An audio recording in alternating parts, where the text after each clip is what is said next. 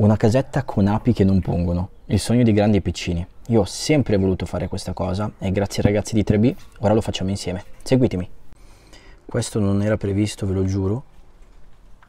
Non so se riesco a farvele vedere, ma sarebbe bellissimo.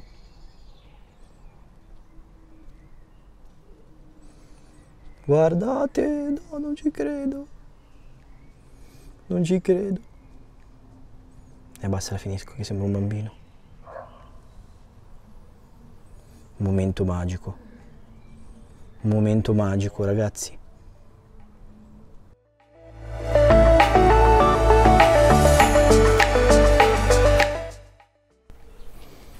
Ciao a tutti e ben ritrovati nella seconda parte del video in collaborazione con 3B.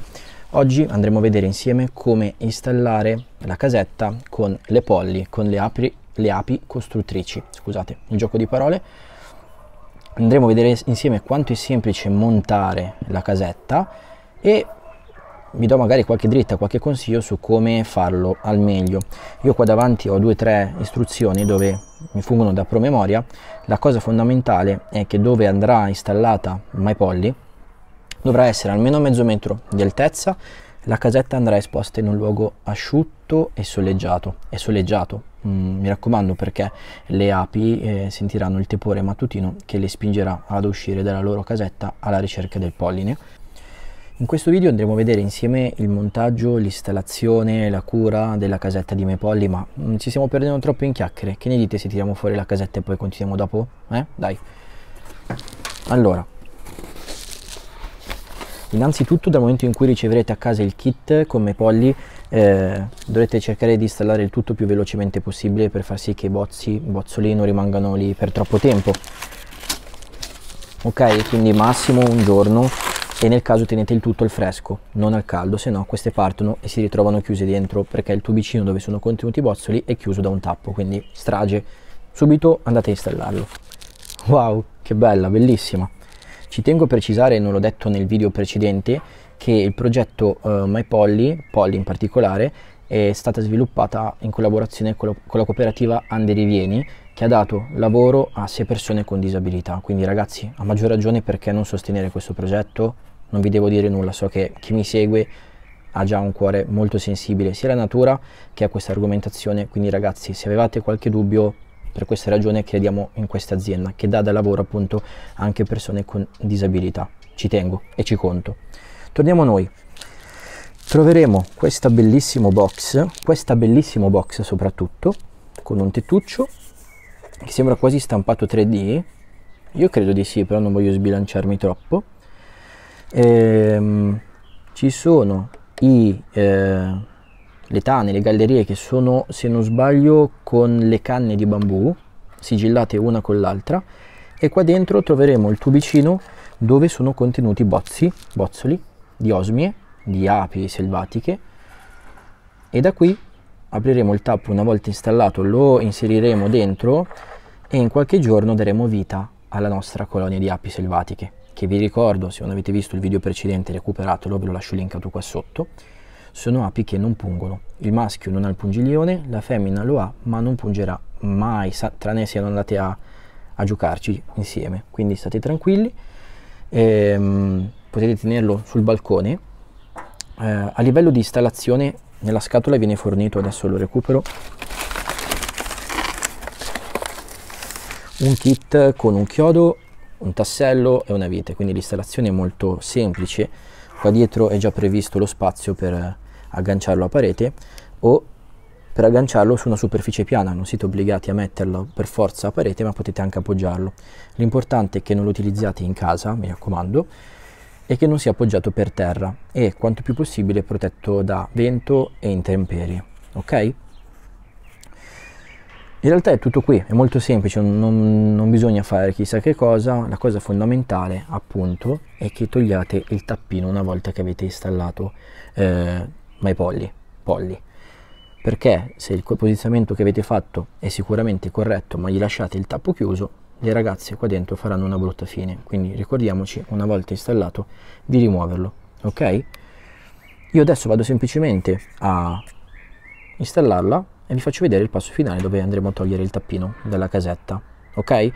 Se volete finanziare questo progetto, che secondo me è una cosa bellissima, io ho sempre voluto, mi hanno odiato tutti, avrei sempre voluto realizzare un alveare, un'arnia qua nel giardino di casa, ma abitando in un condominio non è possibile, credo, e quindi ho adottato un'arnia dai ragazzi di 3B che a fine stagione mi faranno arrivare mezzo chilo di miele, quindi con un piccolo finanziamento a un apicoltore a fine stagione avrò raccolto del mio miele. Quindi se volete le api, se volete il miele, c'è questo fantastico progetto. Se voleste api, ma soprattutto volete credete in questo progetto, che non c'è nulla da cui credere, perché ragazzi, queste api vanno a impollinare tutto, quindi il vostro giardino, il vostro balcone, il vostro orto, i vostri alberi da frutto, ma non solo voi.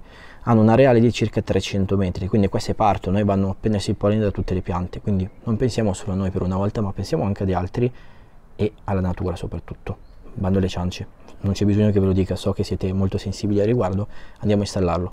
Guardate che bellezza! Ho la mia casa con le mie api, c'è anche il mio logo, così, vabbè. Installato è sotto un sottotetto, quindi a meno che non piova di traverso questo rimarrà asciutto. Quello che potete fare voi, io in questo caso ho un giardino e non serve per forza, ma andrò a mettere tante piante da fiore in modo tale che appena escono si trovano qualcosina da poter smangiucchiare a livello di polline, e quindi se avete un balcone, se volete aiutarle, vi basterà mettere vicino qualche pianta che fiorisca. Ce ne sono tantissime, non c'è bisogno che vi dica quali, ma non per forza, perché come vi dicevo poco fa, loro vanno a cercarsi in un'area di 300 metri circa il polline, quindi sicuramente i vicini, l'amico avrà, o ci sarà un parco con le piante in fioritura, loro andranno a prendersi il miele per la prole. Ricordiamoci, non scusate, il miele, il polline per la prole, perché loro sono api solitarie, cioè non vivono sole solo durante l'accoppiamento, poi dopodiché vivono sole e la femmina vive per produrre prole, quindi andrà a prendersi il miele, se lo andrà a portare dentro queste cavità, farà dei piccoli slot uno dietro l'altro chiusi con, bellissimo, questa idea mi piace tantissimo, con il fango, con l'argilla, e poi nella parte finale ci sarà un altro slot vuoto completamente, poi chiuso, tappato nella parte finale, che fungerà da scaccianemici, in modo tale che se dovesse esserci dei parassiti che bucano il primo strato non troveranno nulla, perché le larve ci saranno negli stadi successivi. Ok? Questo è il tubicino di cartone che dovremo andare a inserire come ultima cosa all'interno di me polli della casetta con le osmie, con le api solitarie. Ok? Come vi dicevo inizio video, la cosa importante è che prima di andarlo a inserire, e una volta inserito, il tappo arancione non dovrà più esserci, perché altrimenti le condannate a morte certa.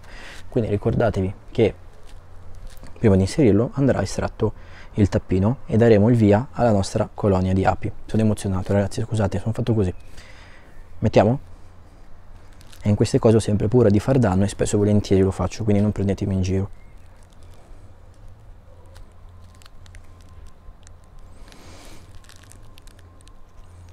I bozzoli dentro non andranno, ma ragazzi, ma si sono già svegliate, sono già vive, non ci credo, si sono già svegliate,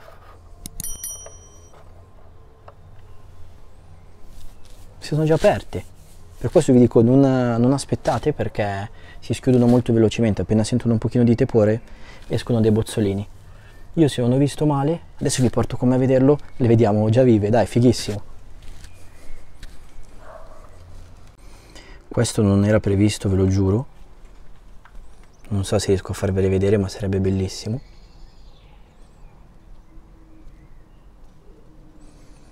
Guardate, no, non ci credo. Non ci credo. E basta, la finisco, che sembra un bambino. Un momento magico. Un momento magico, ragazzi. Ragazzi, no, vabbè.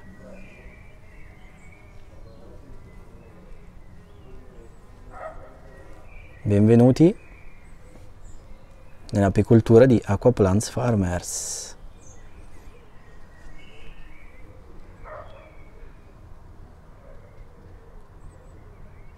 Ciao!